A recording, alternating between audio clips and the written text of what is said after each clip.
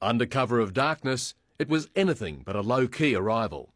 As the Cunard liner Queen Elizabeth slipped into Port Melbourne at 5 o'clock this morning, 60 illuminated drones took off from shore to fly in strict formation above. The unconventional welcome to the ship's 2,000 passengers included a Christmas theme as well as a distinctly Australian touch. I think it's something that will go down in history on the Cunard fleet as something that's never been done before.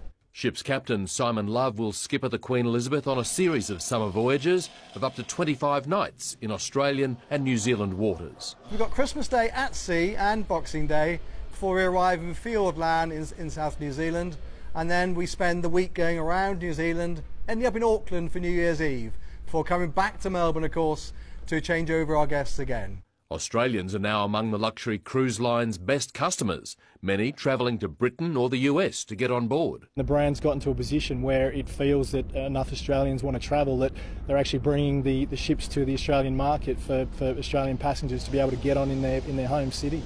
The Queen Elizabeth sails tonight for Tasmania and then New Zealand, but we'll be seeing plenty more of her. She visits Melbourne 8 times between now and the end of summer. Dean Felton, 7 News.